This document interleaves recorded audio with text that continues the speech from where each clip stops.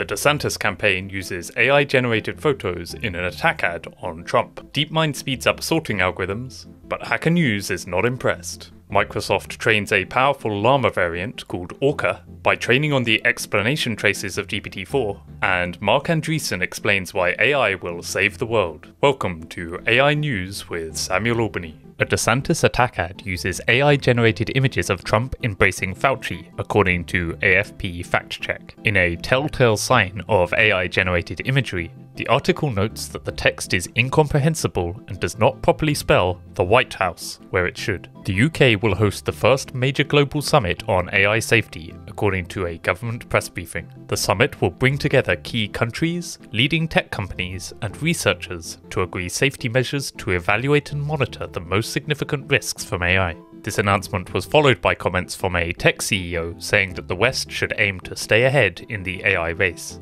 The boss of software firm Palantir, Alex Karp, said it was only those with no products who wanted a pause. Forbes published a piece about the CEO of Stability, Emad Mostak, stating that he has a history of exaggeration. In particular, the article claims that interviews with 13 current and former employees and more than 24 investors, collaborators, and former colleagues, as well as pitch decks and internal documents, suggest his recent success has been bolstered by exaggeration and dubious claims. Emad responded to the Forbes article on his blog, describing the comments in Forbes as false accusations and misrepresentations, and expressing frustration that despite our team spending weeks going back and forth with Forbes to correct the record, they have clearly chosen to ignore the truth on many of these issues. Bard is getting better at logic and reasoning, according to Google. Using a technique called implicit code execution, Bard now identifies prompts that might benefit from logical code and writes it under the hood. Then it executes it and uses the result to generate a more accurate response. This has achieved improvements on internal challenge benchmarks by approximately 30%. Two researchers with different perspectives on the risks of AI, Yoshua Bengio and Andrew Ng, met for a conversation. Ng noted that they both agreed that a good step forward for AI risk is to articulate the concrete scenarios where AI can lead to significant harm. Sam Altman continued his world tour answering questions about topics like the challenges of competing with OpenAI. Where is it that a team from India, three super smart engineers with, not 100 million, but let's say 10 million, could actually build something truly substantial? Look, the way this works is we're going to tell you it's totally hopeless to compete with us on training foundation models. You shouldn't try, and it's your job to, try anyway. And I believe both of those things.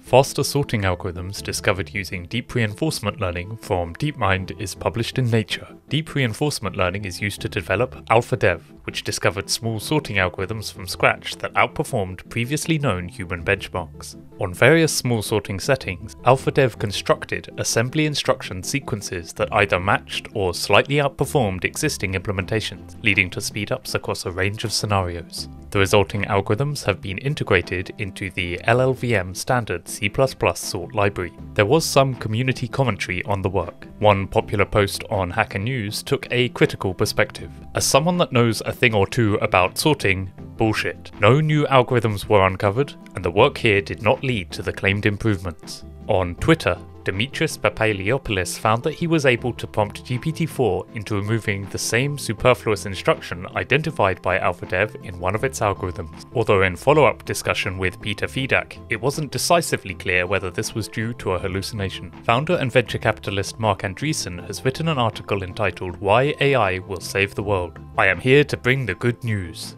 AI will not destroy the world, and in fact may save it, he writes. Drawing from previous historical examples, such as the 1920s prohibition of alcohol in the US, he characterizes two categories of individuals among those pushing for regulation. The Baptists are true believers that feel that regulations are required to prevent disaster. The bootleggers are those who stand to profit from new regulations. He suggests that bootleggers have a history of winning, pointing to the larger banks that emerged from the financial crises as an example. Andreessen asks several questions. Will AI kill us all, ruin our society, take all our jobs, and lead to crippling inequality? The answers are no, no, no, and no. He also considers whether AI will lead to bad people doing bad things, and asserts that the answer is yes, but the solution is not to ban the technology, but to work on mitigations. Finally, he outlines a plan, which includes the directive that big AI companies and startups should be allowed to build AI as fast and aggressively as they can.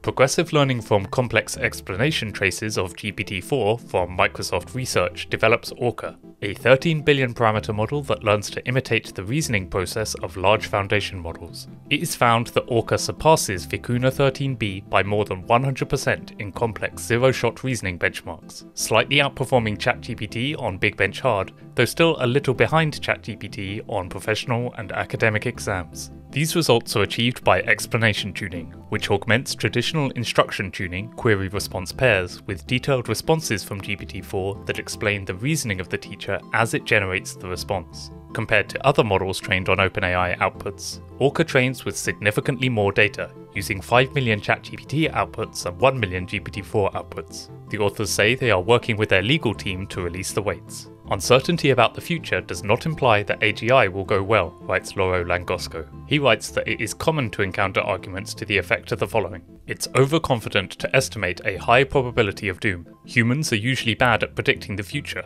especially when it comes to novel technologies like AGI. When you account for how uncertain your predictions are, your estimate should at most be some low number. Lauro suggests that uncertainty is not the key factor here, but rather to what degree AGI risk represents a default success scenario, in which accidents are rare, versus a default failure scenario, in which accidents are the norm. If AGI risk is mostly default failure, then uncertainty is a reason for pessimism rather than optimism. How far can camels go? Exploring the state of instruction tuning on open resources notes that despite recent claims that open models can be on par with SOTA proprietary models, these claims are often accompanied by limited evaluation, making it difficult to perform comparisons. To address this, the paper provides a comprehensive evaluation of instruction tuning resources. Their evaluations find that the best model in any given evaluation reaches on average 83% of ChatGPT performance and 68% of GPT-4 performance, and suggest that base model performance remains particularly critical.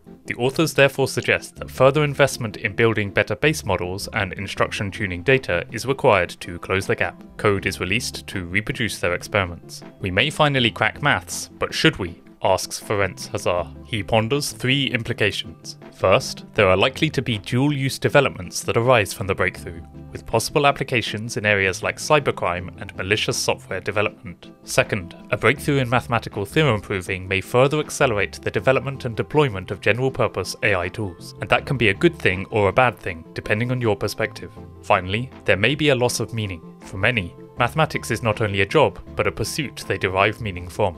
Inference time intervention, eliciting truthful answers from a language model, is work from Harvard that proposes a technique to enhance the truthfulness of large language models. ITI works by first identifying a set of sparse attention heads with high linear probing accuracy for truthfulness. Then, during inference, activations are shifted along these truth-correlated directions. ITI is found to improve Alpaca truthful QA performance from 32.5% to 65.1%. Their study suggests that true and false samples can be separated to some extent with appropriate projection. Code is released. Turning to useful resources, a site named the Prompt Engineering Guide from Elvis Saravia gathers together all the latest papers, learning guides, models, lectures, references, new LLM capabilities, and tools related to prompt engineering. You can find it at promptingguide.ai. AI Coffee Break with Letitia is a YouTube channel that offers light-hearted, bite-sized machine learning videos. Letitia combines entertaining coffee bean animations with the key, nitty-gritty technical details of papers.